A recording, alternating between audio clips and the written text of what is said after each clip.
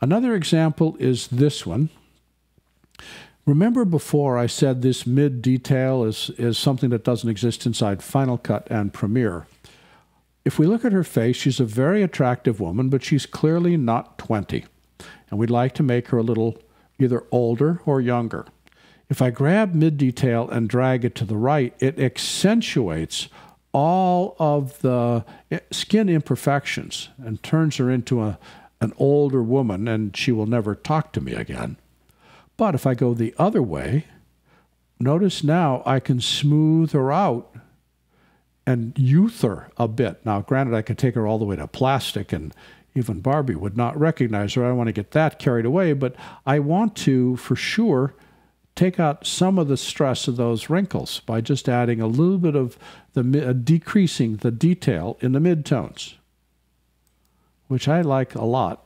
It's not zero setting is normal, and I want to set it to maybe like 25 or 30% where it's smoother, but it's not looking ridiculous.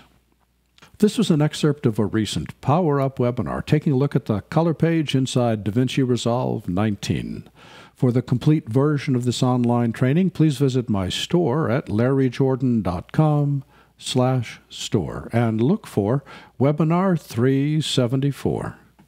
By the way, when you need to stretch your training dollars, membership in our video training library saves you money and time. You can access all our videos for a low monthly price of only $19.99. That's almost 2,000 movies, hundreds of hours on a wide variety of subjects.